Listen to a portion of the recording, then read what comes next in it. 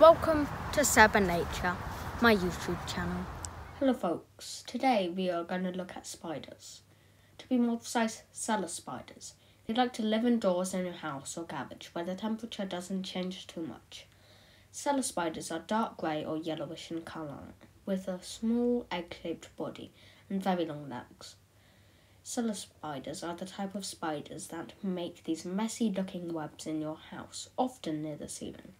They eat any insect they can find and trap them in their web, but sometimes they even eat other spiders. I didn't know that until I started watching these amazing spiders in our house. Actually, folks, this looks very aggressive how the bigger spider kicks the smaller one. Worth watching. Did you know that they can be found everywhere in the UK, but they are an invasive species which comes from the subtropics and is brought here in the 19th century? By the way, cellar spiders are also called daddy longlegs. That's super confusing since crane flies are also called daddy longlegs. So let's stick to their original name. That's all for now. Thanks for watching. Bye.